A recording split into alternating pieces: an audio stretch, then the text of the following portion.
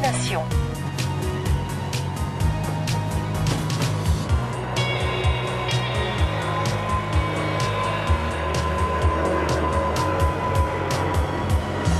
It's a PRT system, a personal rapid transit system. And what these vehicles do is they work autonomously on a guideway to take passengers here from the business car park at Terminal 5 up to the main terminal building ready for their flight.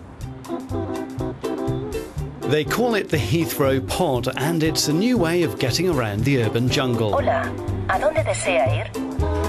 Rather than waiting for a bus, business travellers just pop on a pod. Here you've got a system of 21 vehicles which are working truly on demand. You come up to them in the same way that you might approach a lift lobby, you press the button, the doors open, and away you go. It's taken a decade of development to perfect the system, with the pods benefiting from input from several EU projects. To make them reliable, the team uses well-known technology such as regular car tyres. The batteries we have come from Spain. They already were in production when we talked to the manufacturer. The motors were manufactured in Italy and were being used on electric vehicles already. The control room keeps an eagle eye on the pods as they roll around without rails.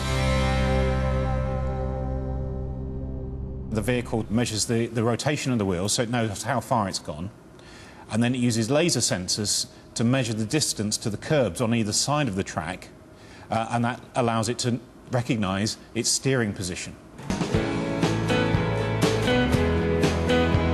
Reliability is over 99%, but there are still some factors the engineers didn't foresee, and that includes the way passengers behave.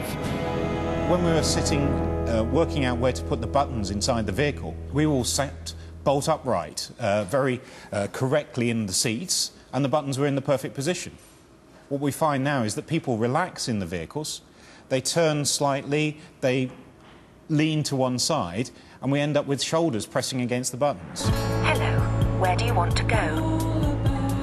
The Heathrow Pod is unique in Europe. With a smooth guideway and no high-voltage cables, it's at least 3 times cheaper than a normal light railway. Guten Tag, wohin möchten Sie fahren? What we want to do going forward is to take technology from other sectors, like the automotive sector, to really improve the system operability and reduce the cost even further.